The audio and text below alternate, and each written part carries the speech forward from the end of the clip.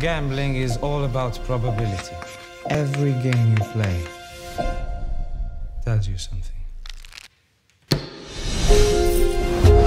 Hitler's invaded Russia. The Germans will have the resources for World War. What is the plan with this bomb? It's about having it before Hitler does. I teach here when my hometown is invaded by Germans. They are hiring mathematicians right now. They need people like us.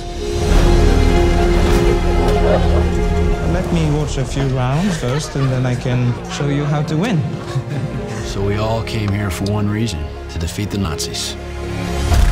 Have you found a way to calculate the impact yet? We need to speed things up. We must finish the bomb in case the Nazis do it. Let me help. Speaking from a gambler's point of view, we can understand the bomb as one big casino where the odds are always against the players. Get out! Do we want to spend the rest of our lives with a gun to our heads?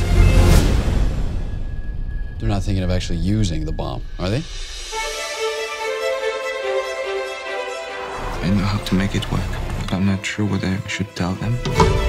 It's strange having a child when you are working on a bomb like that. We fight everybody. Don't you see that?